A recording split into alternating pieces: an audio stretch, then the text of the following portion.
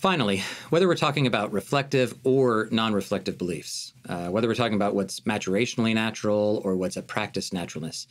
the Christian community has at its disposal this really great advantage, and that is it has a stockpile of scaffolding that allows for us to move between these two different systems of thought. Think, for example, about what the Christian tradition normally traffics in. It's a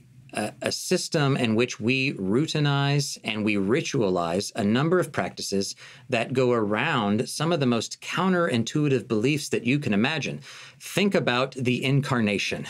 that a God who is spirit becomes present in the flesh of a man in human history, then dies, and now is once again risen, and at some point we will participate in the life of God to come. This is a really counterintuitive idea, and yet we have at our disposal these rituals where we practice time and time again together the death, the incarnation, the death, and the resurrection of that God in a way that scaffolds the teaching around those beliefs in really, really important ways. So one of the things that the cognitive sciences help us with is to recognize the resources that we already have at our disposal. And if we can be more strategic about those, if we can treat our rituals, our religious devotional practices, not as sort of these perfunctory acts that we kind of go through the motions, but instead are the necessary resources for our teaching, for our training, and for our discipleship, then all of a sudden we maximize their potential in some really incredible and unique ways.